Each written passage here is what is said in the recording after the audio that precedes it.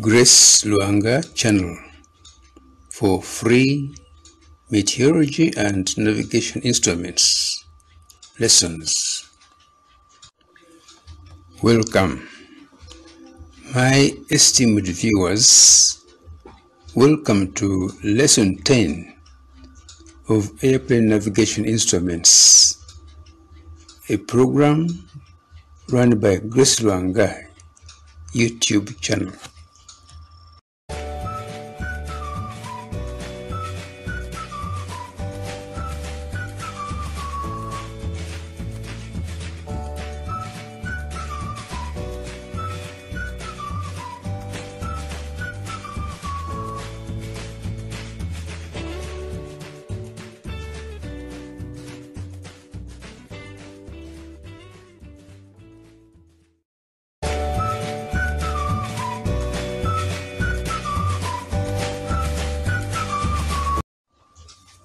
Grace Lwanga.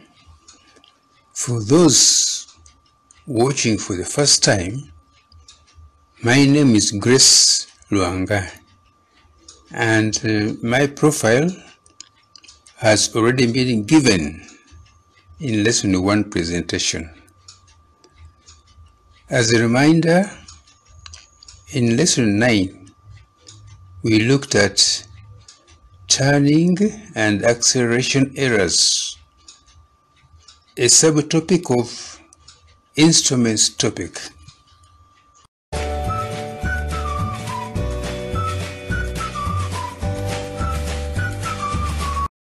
All right, you guys asked for it, so today on Picture Space, we are looking at gyroscopes.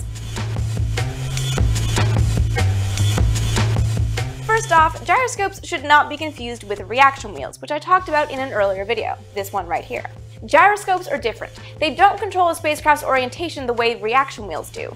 Instead, they give the spacecraft an inertial reference point in space, one that the guidance computer can use to activate reaction controls to change the spacecraft's orientation. If you've ever played with a gyroscope, you know that once you get a gyroscope spinning, you can do all kinds of weird things with it without it tipping over. You can balance it on the end of your finger and it won't wobble. That's because gyroscopes resist motion around their spin axis.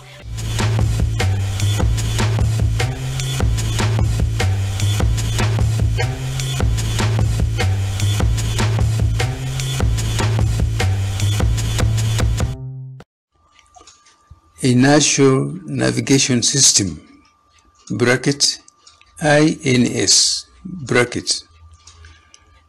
I am delighted, therefore, to discuss with you today another topic from the same subtopic. Our topic today is called Inertial Navigation System bracket INS bracket. The topic describes a navigational instrument whose principle is inertia bracket or rigidity bracket, and whose operation is independent of external nav aids. As you say, yes, people have always tried to get from point A to point B. Over land, across seas, or more recently by air, and even into outer space. This type of navigation uses measurements of movement, starting with the Earth's rotation in relation to an inertial navigation system can calculate the underwater craft's position and course in space's 3 dimensions, using 6 movement sensors, 3 accelerometers, and 3 gyroscopes.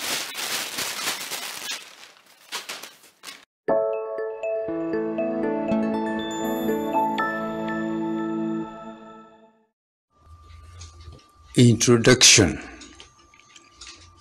Inertial Navigation System bracket INS bracket subtopic is one of the most fascinating subtopics in the instruments topic because it is supplementary to the directional gyro indicator bracket DGI bracket theory given in lesson 2. Inertial Navigation System, bracket, INS, bracket, subtopic, therefore, is the calculus integral of the directional gyro indicator, bracket, DGI, bracket, differential equation. Of course, if you know the calculus integral of the DGI differential equation, you can also compute inertial outputs, bracket, e.g. latitude, longitude, bracket. Therefore, I believe that this lesson 10 will be beneficial to all of us.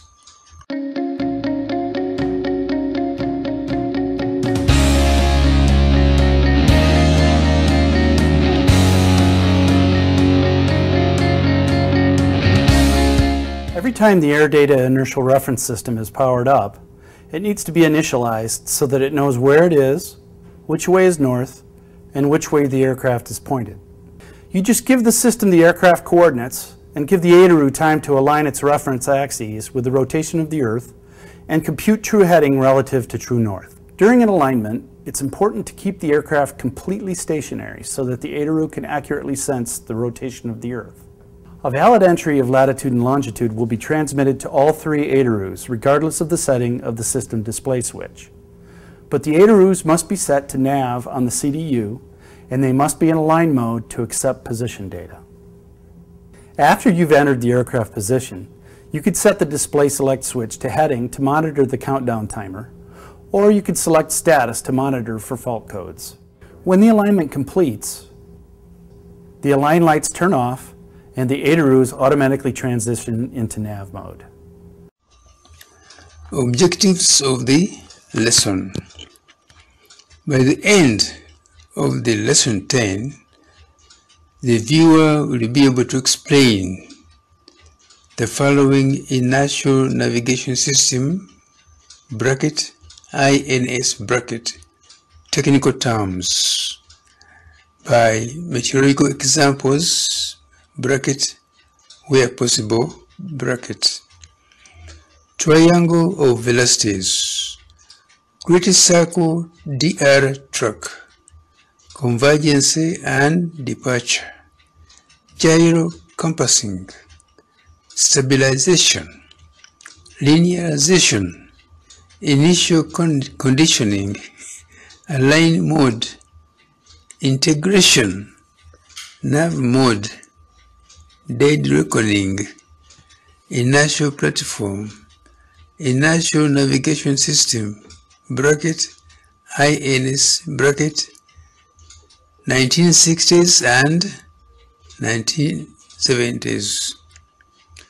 Alignment, accuracy and limitations, transport wonder, INS inertial outputs, pioneers of the inertial navigation system, bracket, INS, bracket, science. This is an inertial reference unit. It provides the outputs for the aircraft's avionics. Firstly, it gives primary pitch and roll attitude. That was also provided by the INS. It gives both true and magnetic heading. We're already familiar with the idea that inertial systems operate in true because they align themselves by detecting Earth spin. The INS gave us true heading. The IRS gives angular rates of pitch, roll and yaw, just as the INS did. And it gives inertial velocities north-south, east-west and ground speed, as the INS did. However, it also gives baroinertial vertical rate. The IRS gives latitude and longitude position information, as the INS did. But it also gives a baroinertial altitude. It gives wind speed, wind direction and drift, as the INS did.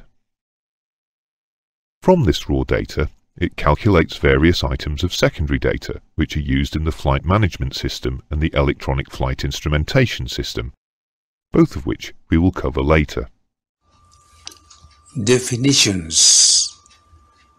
We will begin by defining triangle of velocities, great circle DR track, convergence and departure, integration. Details of the definitions. First of all, it is very important to remember that Lesson 10 deals with the 1960s and 70s generation of the Inertial Navigation System, bracket INS bracket. The terminology and definitions, therefore, may slightly differ from those in current product manuals.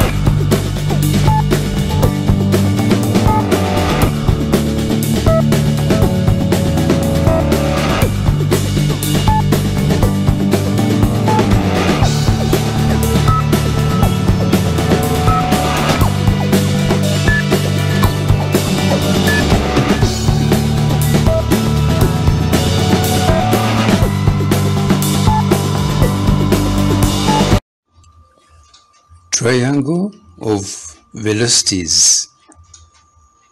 In air navigation, the triangle of velocities is used to determine the third side after substituting the other two sides.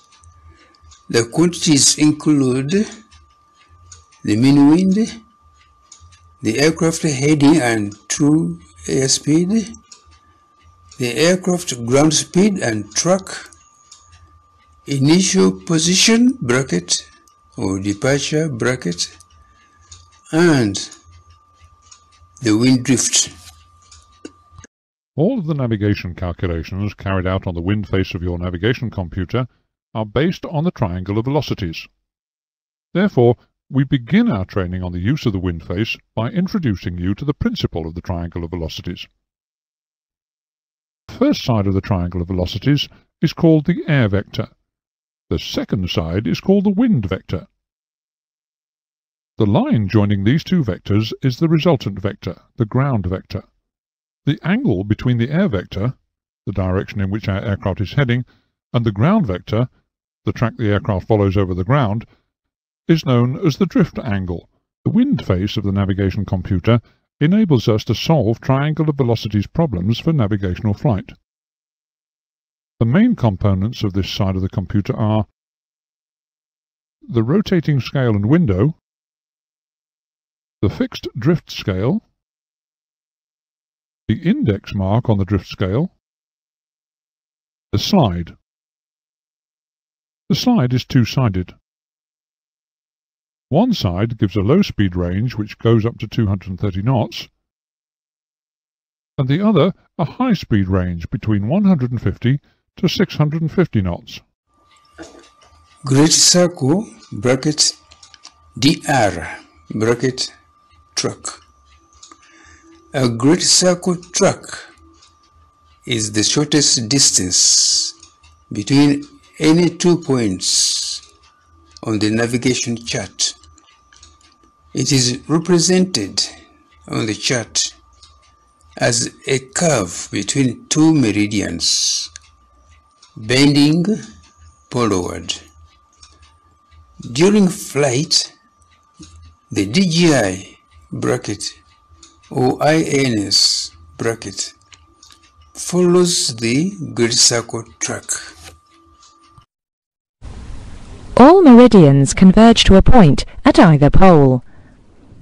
Depending on the proximity of a track to the pole and the relative angle, track direction can change quite rapidly. Sometimes it is useful for ease of navigation to follow a track that does not change direction. A line that does have constant direction is called a rhumb line, and this line will cut each meridian at the same angle. A rhumb line therefore has the advantage of a constant track. From the diagram on the screen, we can see that a typical great circle track follows a different path over the Earth's surface to the rhumb line track, between the same departure and destination positions. The rhumb line is always nearer to the equator than its corresponding great circle path. The shape of the rhumb line can be described as convex to the equator. Conversely, it can be described as concave to the nearer pole. Convergence and departure. Convergence is the Earth's latitudinal focusing of longitudes to the poles. Convergence equals a half times d lambda sine phi. Departure is the distance traveled bracket nautical miles bracket by the airplane on a great circle track. Departure equals 60 times d lambda cos phi. See lesson 1 for more. Okay, departure. In its most basic form, departure is just measuring the east to west distance between 2 points along the same line of latitude. In other words, if all we're doing is measuring the east to west or west to east difference, then really all we need to do is measure the change in our longitude between those positions and then convert it from degrees into nautical miles. At the equator, every degree represents 60 nautical miles. So here's a few key points to remember. Firstly, we assume using a geocentric model that the Earth is a perfect sphere. It actually isn't, but for the sake of exam questions, it is. Secondly, at the equator, 1 degree is equivalent to 60 nautical miles. And thirdly, the departure formula is the change in longitude multiplied by 60 multiplied by the cosine of mean latitude. And I'm saying mean latitude here, chances are it'll be the same latitude, but the departure formula as I remember it is change in longitude times 60 times the cos of your mean lat. And that is it. So I hope that's alright. I hope that's not too phasing. GNav gets a little bit more tricky than this. If you found this video helpful, then I'd love it if you'd give me a thumbs up. Subscribe to the channel if you're not already, and spread the love. If you're finding this helpful, I would really appreciate it if you tell other ATPL students about it as well. Also, give me some ideas of what might be a useful topic to cover for you in the future, and I'll do my best to do it. Anyway, for now, my name's Tom, and I'll see you next time with some more ATPL tips.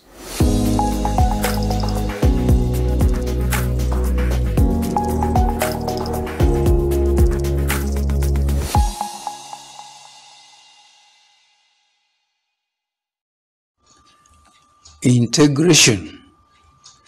Integration is the calculus method of converting acceleration to speed and speed to distance. It is not enough to simply measure accelerations. They have to be converted, firstly, into velocities, and then, secondly, into distance gone, in order to find the new present position. Each of these processes is called integration. You will have already come across it if you have studied integral calculus previously. For INS, as we said, we have to integrate twice. First, to convert the accelerations into velocities. Secondly, to convert the velocities into distances. As pilots, we're not required to understand calculus. We simply need to know that there are electronic devices that can carry out these processes for us. They're called integrators, and they are used in INS. This is a diagram of a Miller integrator, which was used in the 70s and is from the period of the equipment that we are looking at. Dead reckoning, bracket DR, bracket. Dead reckoning, DR, is the calculation of a new position by using the information found at the previous position. In meteorology, dead reckoning, DR, is analogous to numerical weather prediction, bracket NWP, bracket. INS is a complex and expensive full navigational aid. It is extremely accurate. It is independent of outside communications and ground stations. Consequently, it can operate worldwide. INS uses a sophisticated form of dead reckoning. It starts from a known position. It then measures and processes the accelerations of the aircraft. These accelerations give accurate data on speed and change of direction to determine a new position. INS measures or calculates the following navigational information: present position, that is, latitude and longitude; heading, which way the aircraft is pointing; track, the direction of the aircraft's path over the ground. The difference between heading and track is called drift. It is caused by crosswind. Ground speed, that is, the speed over the ground, which is usually not the same as the speed through the air. Again, this is the effect of wind. Inertial platform. Inertial platform is the self-referencing gyro-stabilized platform on which the accelerometers are mounted. The accelerometer is mounted on a platform which is stabilized and north-orientated by gyroscopes. Firstly, the platform may not be perfectly level. Platform tilt can also be known as initial leveling misalignment. The leveling process during alignment is very accurate. Ideally, it should be within about 6 seconds of arc. This is 1/600th of a degree. Nevertheless, it is a compromise with the requirement for a reasonably short alignment time. On completion of the alignment, the platform may not be perfectly level. The next error to consider is leveling gyro topple. We said that the platform and gyro might not be initially perfectly level. However, the gyro may also topple from its start position. With the accuracy to be expected of IN quality gyros, the topple rate would be of the order of only 1/100th of a degree per hour. But nevertheless, it is finite and would have an effect on the output.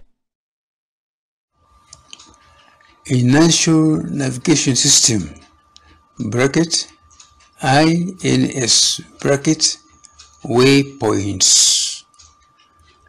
Inertial Navigation System, INS, is a self-contained navigation system using a gyro-stabilized platform for dead reckoning and with a pilot interface allowing a limited number of waypoints to be entered and basic navigation information to be displayed.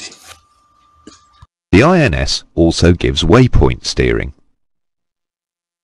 This is the facility to enter a route as a series of latitudes and longitudes, and then have a steering signal generated to be displayed on the flight director system and fed to the autopilot. With waypoint steering, the INS will display the desired track between any two waypoints. It also calculates distance to go to the next waypoint and time to go. There are 3 basic units in the INS. 2 of them are on the flight deck and are operated by the pilot. The third can be remotely located in the aircraft and does not have to be accessed in flight. The 2 components located on the flight deck are the Mode Selector Unit, often abbreviated to MSU, and the Control and Display Unit, often called the CDU. The third unit contains inertial sensors and reference devices. As we shall shortly see, these sensors are accelerometers and gyros. This box is called the Inertial Navigation Unit, which is often shortened to INU. Alignment. Alignment is the initial setting of the INS, in which the reference axis must match the geographic reference. During navigation, the INS uses heading true, not heading magnetic. Alignment takes place in 3 stages: caging, leveling, and gyro compassing. Caging the gimbals protects the gyros whilst they are being spun up. The gyros are also warmed up. It takes about 3 minutes. The system then automatically proceeds to the leveling phase. The accelerometers are used as gravity detectors, and the platform is erected to the local horizontal. This also takes about 3 minutes. Gyro compassing is the process of rotating the platform so that it takes up an orientation of true north. Gyro compassing senses the heading with reference to the Earth's spin axis, which is true east. It takes about 11 minutes at medium latitudes. So, with approximately 3 minutes for caging, 3 minutes for leveling, and 11 minutes for gyro compassing, the entire alignment process normally takes about 17 minutes, though it does vary with latitude.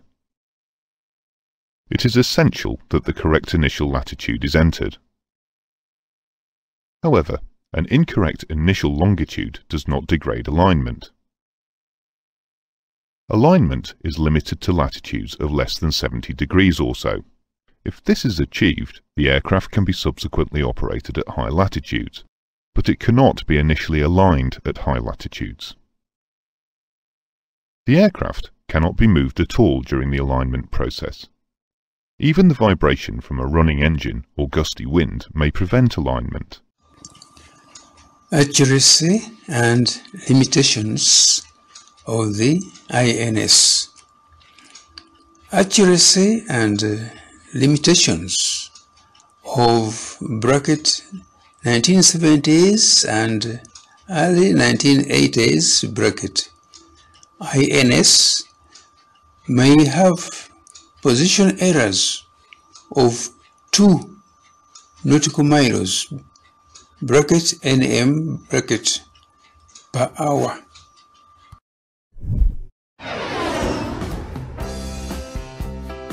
Today's inertial navigation is not perfect. It has certain errors that reduce the accuracy over time.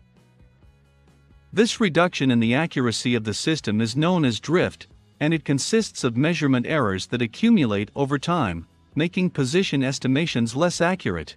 Now, if the system has, for example, a drift rate of 1 mile per hour, this means that after 1 hour of flight, the estimated position calculated by the inertial system will be within 1 mile of the actual position of the aircraft.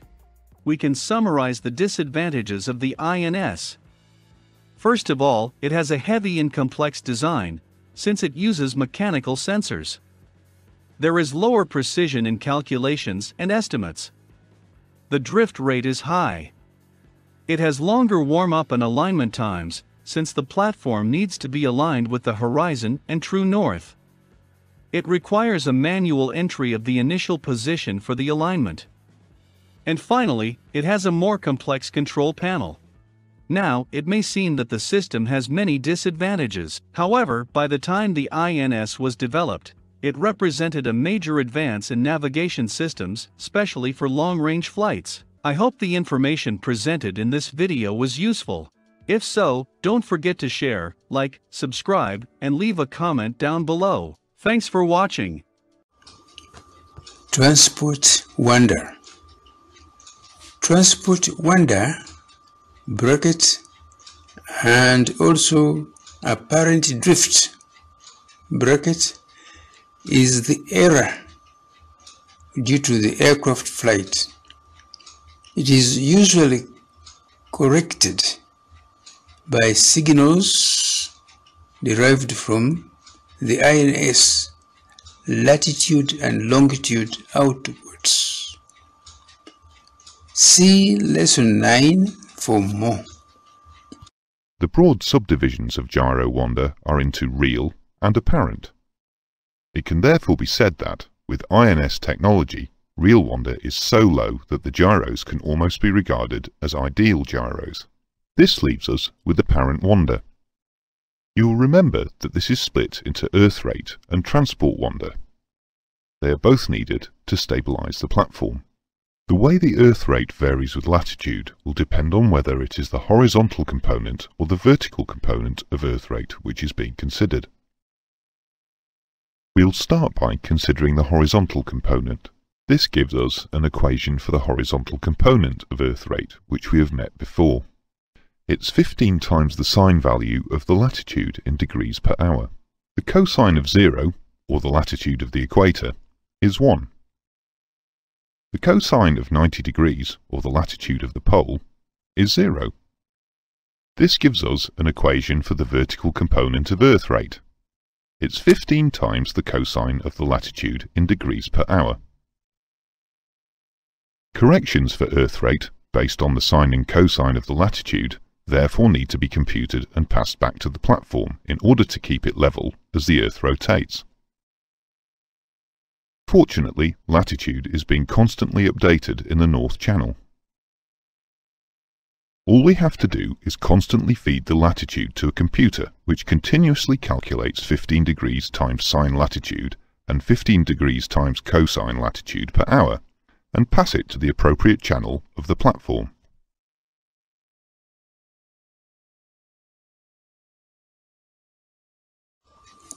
Inertial outputs. Typical inertial outputs of the Inertial Navigation System, INS, include, but are not limited to, true heading, true airspeed, bracket, TAS, bracket, and ground speed, bracket, GS, bracket, latitude and longitude, wind speed and direction, and drift angle, pitch, roll, and yaw. The Inertial Navigation System, which is usually abbreviated to INS or sometimes IN, began to be fitted to airliners in the late 1960s and early 70s. In order to illustrate the principles of operation, we are going to look at 1970s style technology of INS. INS measures or calculates the following navigational information: present position, that is, latitude and longitude; heading, which way the aircraft is pointing; track, the direction of the aircraft's path over the ground. The difference between heading and track is called drift. It is caused by crosswind.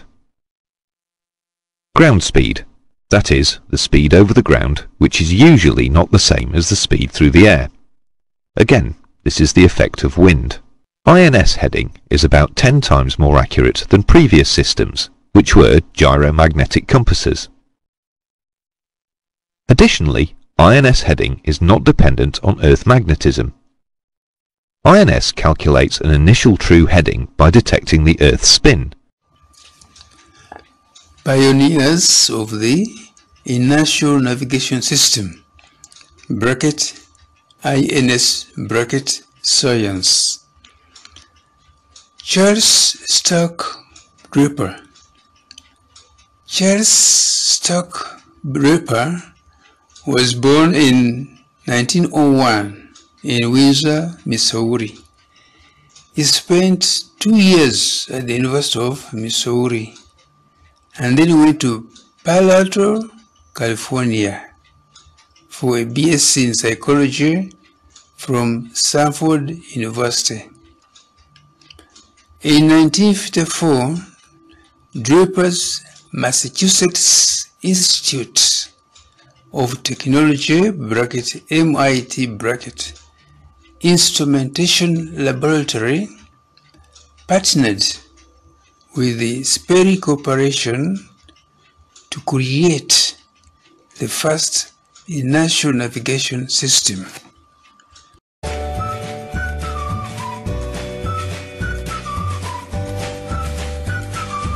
Draper, the father of inertial navigation. His belief that education needed a hands-on component led him to establish the instrumentation laboratory within MIT's Aero department. In 1973, MIT divested the laboratory, thus creating Draper, an independent, not-for-profit engineering solutions company. A problem solution. The following ATPL question was set by CAA, and it is available in a book called Meteorology for Airplane Navigation Instruments by Grace Lwanga. Our products are everywhere and have been there throughout history. We were there when the first autopilot controller used our gyroscope to hold the plane stable during flight. We were there for the creation of the first laser navigation system, where our ring laser gyroscope helped make air travel faster and more efficient by providing safer and more accurate navigation. Our first continue when our inertial navigation system, aided by GPS, allowed the first autonomous military aircraft to land on an aircraft carrier without a pilot. And we'll continue to be there for many more firsts and new innovations for years to come. We're passionate and proud of what we do, and we'll keep pushing to find navigation solutions for our customers.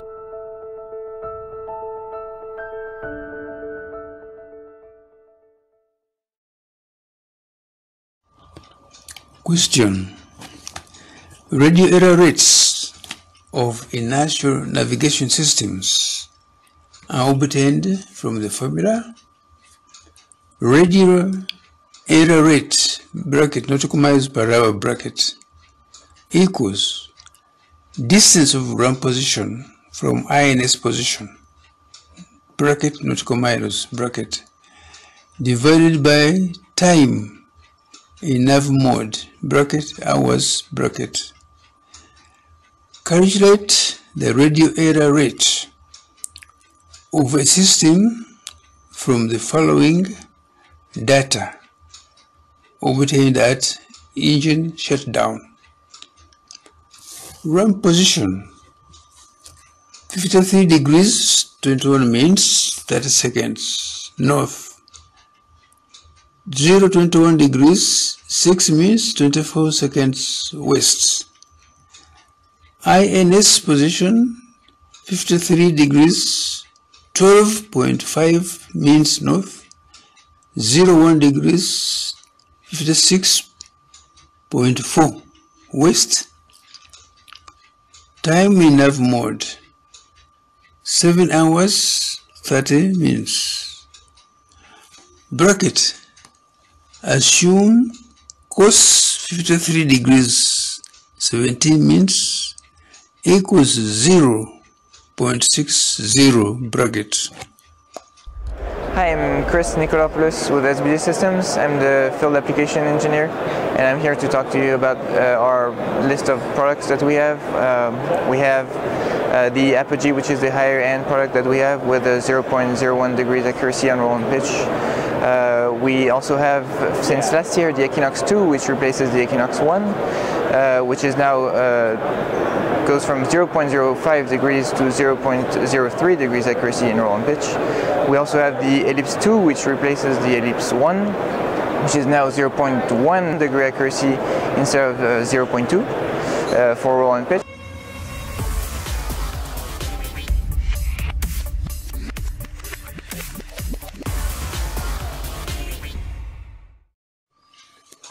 Time.